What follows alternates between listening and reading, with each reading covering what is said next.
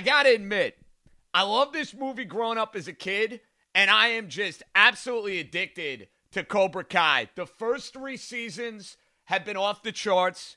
I binge watched maybe season 3 in about, 2 days, 3 days, give or take. And I am fired up that we have Martin Kove, who is playing the legend, John Kreese, and he's bringing him back, and he's kicking ass, and he's one of the all-time badasses, and he's nice enough to give us a couple minutes. Marty, it's John Jastremski. Appreciate the time, man, and congratulations. How you doing? Thank you. Thank you. It's a real gas to do this show, and it's really fun to bring back all those, those values from '84, but plus. The guy is a little more, I would say, a little more multifaceted now than he was back then. Back then I think the movies were white hats and black hats, and now, the characters have to be more multifaceted because I think audiences are far more sophisticated 35 years later than they were back when you and I saw the movie, Oh, Marty, no doubt. And, I think about the concept of this show. And I love the movie. And when I first heard about Cobra Kai and Johnny Lawrence and Daniel LaRusso and, all of the storylines of the Karate Kid, I was wondering, how are they going to pull off a spinoff? And I think you hit on something that was very important. I think it's been amazing to kind of see the shift. Like, you know the deal. As great as your character was, as great as Johnny's character was, you guys were the bad guys when that movie came out. Now, when you watch the show, I find myself all in on Cobra Kai. I find myself all in on Johnny Lawrence. Do you think that kind of speaks to the brilliance of what you guys have been able to do in these first 3 years? Well, I think it speaks to the brilliance of these writers. When we all met and we chatted, and they were very persuasive because they knew so much about the characters, and they had great plans. They had those, those flashbacks planned. I mean, I talked about that ages ago because I wanted a more multifaceted character.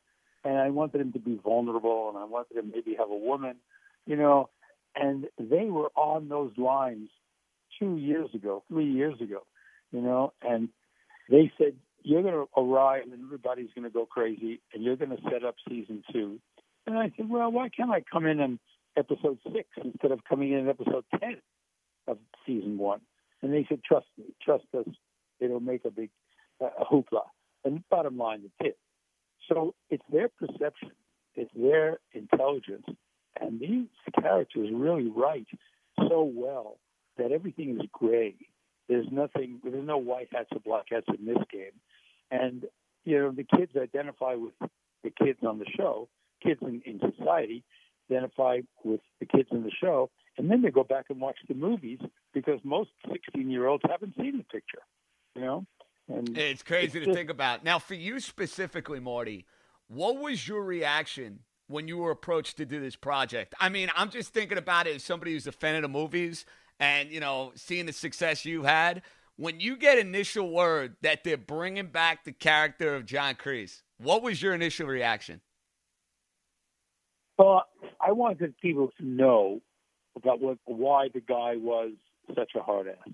And that was the most important thing for me. So I chatted with mercenaries and I chatted with Army Rangers, and I just got a real sense of that character and where he came from. But I didn't go far back like they do in the flashback. They go back to 1965, and my son plays that bully who, bullies the guy you think this tall, good-looking guy is John Kreese. Oh, I thought it was Kreese, 100%, Marty. As I'm watching that live, they're setting up that flashback scene. I thought it was 100% your character, and that was brilliant how they pulled that off because it kind of like introduced the audience, right, to this is how John Kreese became No Mercy, Sweep the Leg, Cobra Kai, John Kreese. Yeah, and I wanted those colors to be assumed by the writing. In other words, you asked me why would I go into it? If they were going to do that, I was interested. I wasn't interested in playing just a badass. It wasn't important to me. So 3 years ago, I said, what are your plans? And they told me their plans. And in the last 3 years, you've seen their orchestration of an interesting character. And he's become, God knows he's been reinvented as an icon. And I never use that word per se, because to me, an icon is Anthony Hopkins, Jack Nicholson, Sean Connery. I don't know if Martin Kove or John Kreese is an icon, but people throw that word around a lot. But they've done it. They've made this guy so interesting, even though he's an ass. They've made him interesting. And I think of him as misunderstood rather than just a villain, and they've kept it that way. And that's why we all, joined up to play. And, they just were able to deliver. And plenty of other scripts come your way.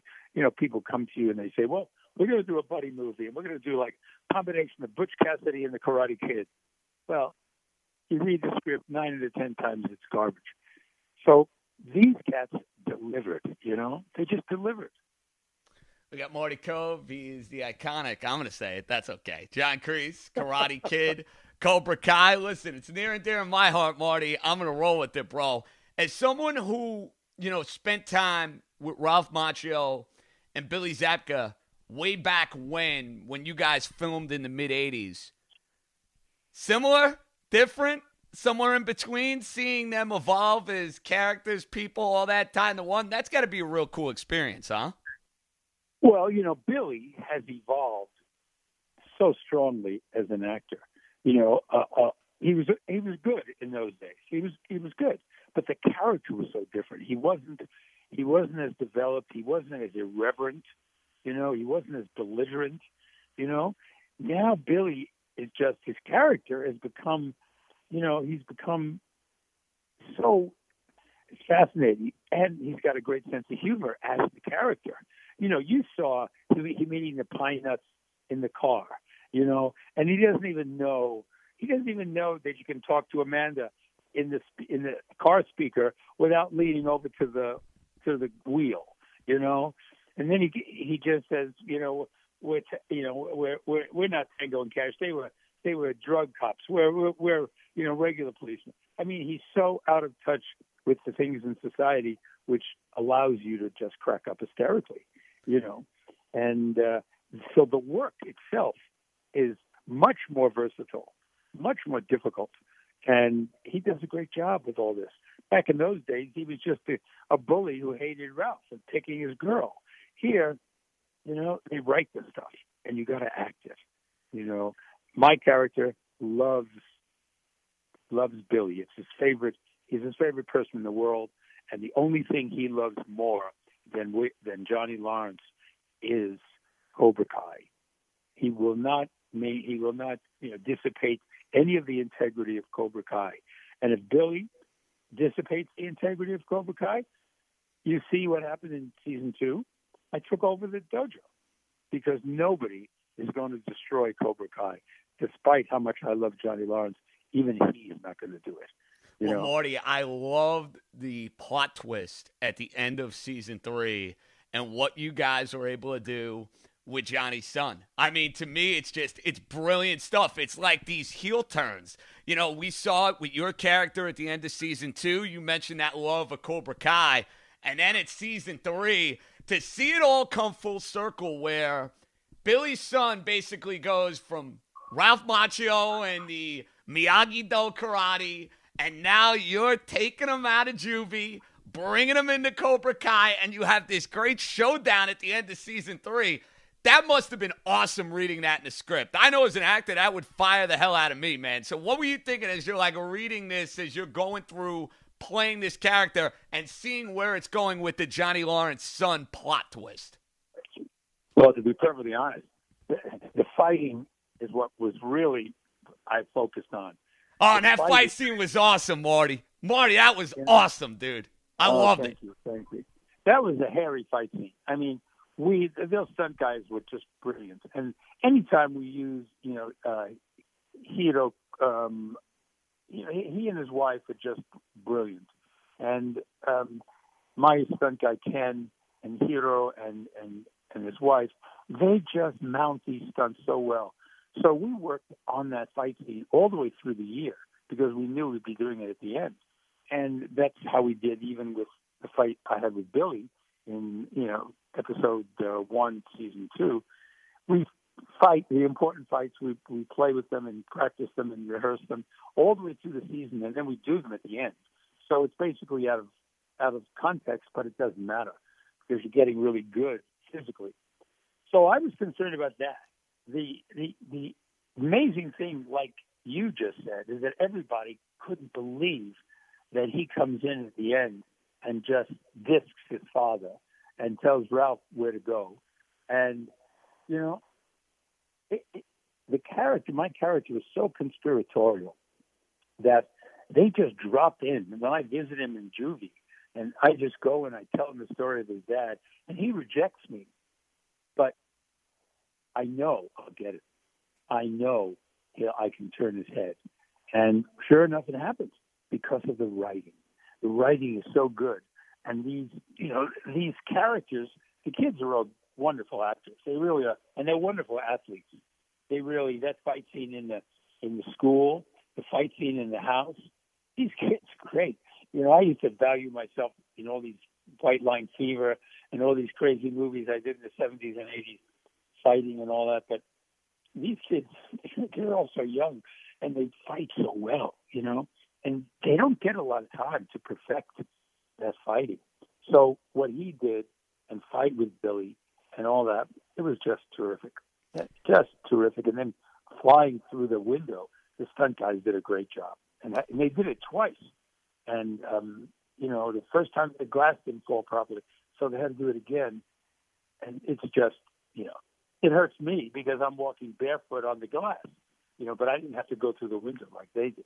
Well, listen, that's so why you're the ultimate badass. That's why, they can always look at Martin Kove and know that they got a pro's pro in one of those fight scenes. And you mentioned the chemistry you have with a bunch of the kid actors. They're phenomenal. I mean, the Miguel character is great. The Tori character is great. The evolution of Hawk is great. Marty, do you have one, like, with from a chemistry standpoint where it's like, wow, it clicks? Because obviously you have that with Billy from all those years of going back to the movie. But is there a chemistry that you feel, instantly with one of these kid actors, give or take? Well, I actually felt it with Hawk. I felt it very strongly with Hawk. And then as Tori's character evolved, because obviously my mother committed suicide and was very sick. And, I have a similarity with her when I go to see. I mean, how'd you like that scene where I take the cigar cutter and cut this guy? Oh, amazing. Absolutely amazing. And that's what you hit on with the evolution of your character. I think the scenes with Tori, going back to Vietnam, it humanizes John Kreese. It really does. You're so right about that. I think it was so important to show this season and hopefully what's to come. Because, you're watching that scene as she's getting bullied by that punk, that jerk who's running the housing complex and whatnot. And it's like, this guy got it coming. Kreese is going to go and kick his ass, give or take. I thought that was so cool to see. Those were two of my favorite scenes, I think, in the entire season. I really do. How about that cut when I got the thing on his finger, and then they cut to the hot dog being sliced? Yeah. Remember, eerie, scary, and badass all combined into one, if you ask me, Marty. I mean, that was a great edit where all of a sudden I got the cutter around his finger and he's screaming, and then we cut to a hot dog being sliced. I mean, it's just hysterical. But that's the kind of writing these guys do. They literally write that stuff and they think of this. And we have a great staff of writers, too. They've got a just terrific writer's room, and, they have a lot of, guys who write well for them. But it's all about the writing. I mean, shows like Newsroom, when you have Aaron Sorkin writing it, guys like Jeff Daniels, it's just a pleasure to read the words, it's a pleasure, and it's quite different than when you have the times I struggled in the past with, we had great writers in Cagney and Lacey too, so it was easy to do the words. But if you don't have really good writers, it's not as fluid for the actor, emotionally or physically. to, to sort of make the moment work. It's more work than it would be pleasure. And I find it's so easy. I don't try to change their lines, I just enjoy, and there's a sense of darkness with these three guys. They like, especially I think Hayden Schlossberg, he likes the little darkness of John Kreese, so he always puts a little salt and pepper on that, Oh, you got to butter it up, of course. Now, how much of a thrill was it for all you guys and gals to have Elizabeth Shue back on set and doing the end of season 3? I mean, she was awesome.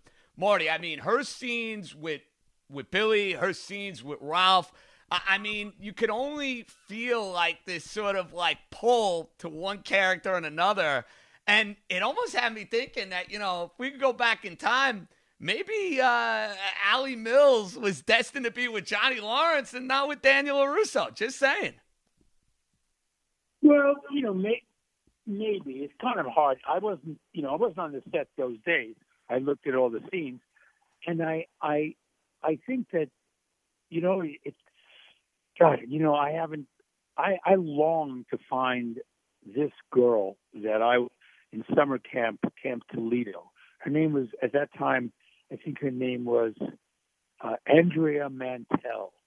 And Andrea Mantell was a love of mine from Camp Toledo when I was 12 and 13, 14. And I would love to have the feeling, because I've had a couple of girlfriends come back into my life, and I didn't have that draw that Billy had with Lisa. It didn't happen for me on the screen. It didn't happen to me in real life. On the screen, I wish I could have felt that about these other girls that fell into my life over the last 25 years.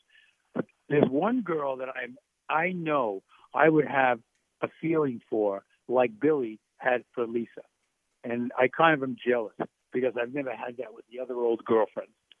And I long to have that as an actor, feel what that feels like, It's very exciting, I think, and I wasn't there when they shot that stuff, but I wonder if I would have gotten a little taste of that literally on the set. It would have been interesting, because old girlfriends, when you were a teenager and you see them 40 years later, most of the time you look at them and, they're not anything like they were when they were 12, 13, and 14. But, you still would like emotionally to drop into that and see what it feels like, especially as an actor, We got Martin Kove, John Kreese, Cobra Kai, Karate Kid. Marty, did you guys film season 3 before, during, or after COVID? Before. It was before. Oh, so you guys didn't have to deal with the challenges of, testing, this, that. So you guys had that basically all filmed before, season 3 was released. That makes sense.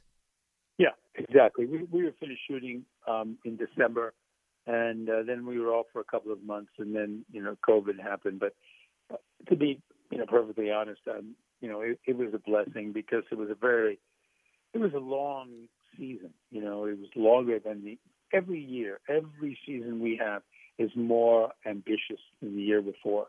And we're all excited, and no one loses their excitement about this show. I think that's what's so fascinating, that, no one loses their enthusiasm to do this piece, because society and civilization loves the basis.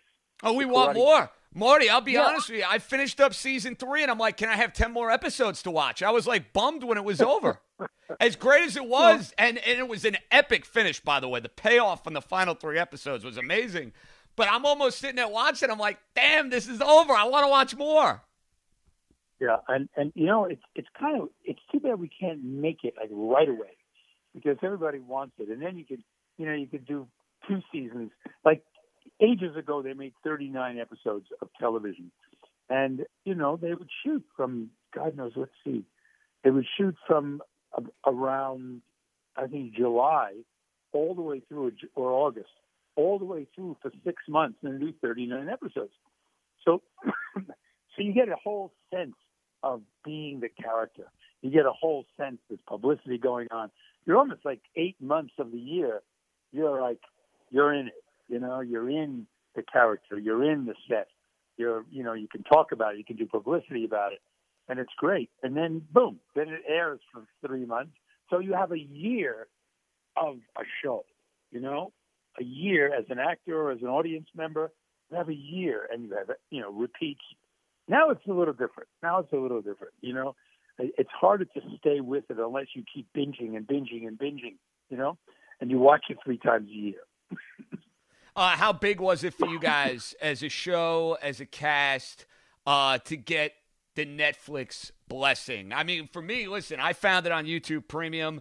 It's amazing, Marty. I didn't have YouTube Premium. I'd subscribe for like 2 or 3 months, watch the show, and then I would cancel it and then renew whenever you guys came back. But everybody's got Netflix. Everybody's dialed in, and you guys are like the number one show at a time in which everybody's at home. We got nothing to do. I mean, that had to be a major, major boom for all you guys.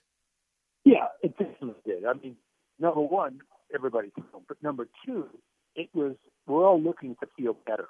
We're all looking to feel better because there's a lot of situations we cannot control, political situations, medical situations, economic situations. And, there's a lot of stuff that we can't control right now out there. We want to feel good. So nostalgia is what makes us feel good. And you remember how you felt seeing this movie and seeing these characters back in the 80s. So the adults, not so much the kids, but the adults truly remember how they felt seeing this terrific movie, Karate Kid 1, 2, and 3. And so it gave us the edge. Plus the fact that these characters are written so well and written for the kids today. And they're gray. The characters are gray. No one's good. No one's bad. And it's just like life. It's just like life, And I think that was a really big coup for all of us. Being home, being nostalgic, and having it be really terrific writing. Martin Kove. Marty, it's been awesome. I'm not going to ask for any season 4 spoilers because, listen, that's just the way it goes. We're going to watch it unfold when it's on Netflix and all that good stuff. But you know how many people would love to take a tour and would love to maybe get in the ring at that All-Valley tournament setup? Like, having that back in season 1 and hopefully maybe having it in season 4 would be incredible. But I got to ask you this question, because I love both lines. When we're playing high school baseball, it was no mercy, sweep the leg. I mean, we were quoting your character. We loved it. We ate it up. What line do you enjoy more, no mercy or sweep the leg? Well, I use them both when I do these little cameos. These little people say, they send you in a request to say happy birthday to John. And then I always end up saying, usually, it's like, have a great birthday. Mercy is for the weak. Hearing on the streets, somebody confronts you. He is the enemy, even during your birthday. An enemy deserves no mercy. So have a great birthday. And I take a long pause and I say, and remember, sweep the leg. So I think sweep the leg is, it's like such a tough ass. No mercy is used. No mercy, I think, that's been around for a while. Never used in a karate movie, but that's been around for a while. It's like they even used it in the Alamo, because I'm a big Western guy, and they used it in the Alamo. No quarter, they called it, when they blew the Deguelo, which means no quarter, no mercy, kill all the Texans. That was what Santa Anna blew. So the concept of no mercy has been around, but sweep the leg means the same as no mercy. It means it's a dark definition because it's illegal, and you're going to hurt somebody by sweeping the leg. So it means a lot of things to a lot of people. And you can use it in a business meeting. You can use it anywhere. No mercy means be tough and be hard and all that. But if you look at somebody and you say, sweep the leg, then he's going back to a negotiation with another lawyer. He's got to think about what that means. He's already into the no mercy. They're already into winning. But sweep the leg, that means use everything you have, but you be triumphant, or just stay out of the room. I love it. I love it. I feel like I want to run through a brick wall right now, and I could see why you're used as somebody who's going to like motivate people. Marty, are you a big sports guy or not really? Oh yeah, I mean, yeah, I played soccer. I lived in New York, from Brooklyn, and I I'm lived. living in Brooklyn right now. Whereabouts in Brooklyn? Well, I was in Crown Heights. I I lived in know Crown it. Heights. I know it. Very And, nice. We're in the Brooklyn Heights Cobble Hill area, by the way, Marty, in case you're wondering. yeah, I know it because I was there with my girlfriend, and that River Cafe is a lovely place. I like that place, right by the water, and but in general, that's a beautiful part, beautiful part of Brooklyn. And I often, I often go back. I take my kids there, and I look at the neighborhood, and everything looks kind of small now. PS 161, which was on Crown Street in Crown Heights, and then Lefferts Junior High School, which was on Empire Boulevard, and and then I moved to Queens, and so I think it was my bar mitzvah. I moved to Queens and went to high school there. So it's kind of, I still go back. It's wonderful heritage, and there's nothing like a Nathan's hot dog, man. Nothing. Oh, you ain't kidding. Are you a Yankee fan or a Met fan, Marty? Well, I wasn't either one. I was a Dodger fan. Okay. When the Dodgers moved out, in 1958, and I told this story. You'll love this story. I told this story on Johnny Carson, 1985, I think, when First Karate Kid first came out. We were like 11, and this kid named Tommy Chiodo and we broke into Ebbets Field. We climbed up. I don't know how we got it, but we climbed up, and we resented the Dodgers leaving. We were big Dodger fans, and we ran around the field. And then I pulled this, I don't know what I pulled. I pulled this alarm, and all of a sudden from right field, the door opened up, the garage door opened up, and there's a guy with a Doberman Pinscher. And we're two 11-year-olds screaming and yelling and crying. We thought this dog was going to go for our throats. We ran across the field, ran onto Bedford Avenue, threw open this big, metal rod, and jumped out. And oddly enough, 2 days later, Tommy Chiodo called me after not seeing this kid for 25 years in Brooklyn. He called me and says, I'm a stockbroker in Rochester. If you ever need information, give me a call. I watched you on Johnny Carson day before yesterday. And he wrote me a letter. That is incredible. That is absolutely incredible. And this is in an age when you didn't have cell phones or, Instagram or Facebook or any of that stuff. So to get that letter, Marty, I mean, that's badass right there. Final one, and I appreciate the time. New Yorker through and through. What was the victory cigar of choice? I love the Instagram, Marty. The cigars. I saw Havana. I mean, I was very jealous. I was living vicariously through you. What was the victory cigar of choice when you finished up the show? Give me a second. I got to really think about this one. The victory cigar in general, for me, is basically a Partagas. It's a red label Partagas Havana, Partagas 4, and then there's another one. I went to Havana in January, and I took my son, and it was fascinating. And we were exposed to a Romeo and Julieta wide Churchill, and this was I never had this before. And we took the tour of the Partagas factory, and downstairs they gave me this cigar, and it was brilliant. So, in essence, the greatest cigar for me is always the Partagas, the red label Partagas 4, and it's a Robusto size. And this other is a Robusto size, but it's really just incredible as well. It's called the Wide Churchill, made by Romeo and Julieta. So, depending on what's available, that's what I will have. But I do have a cigar.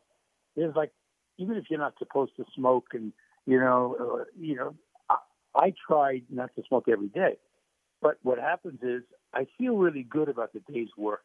If I had a rough day and got the lines down, and it doesn't matter what set it is, but I find it's a reward. It's like some people eat ice cream.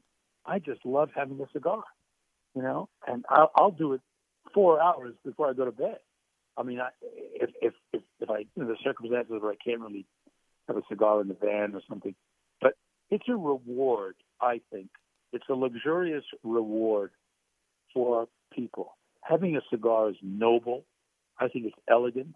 I think, it's much better than cigarettes. And it really makes you feel, for some reason, when you smoke a good cigar, that you've accomplished something today.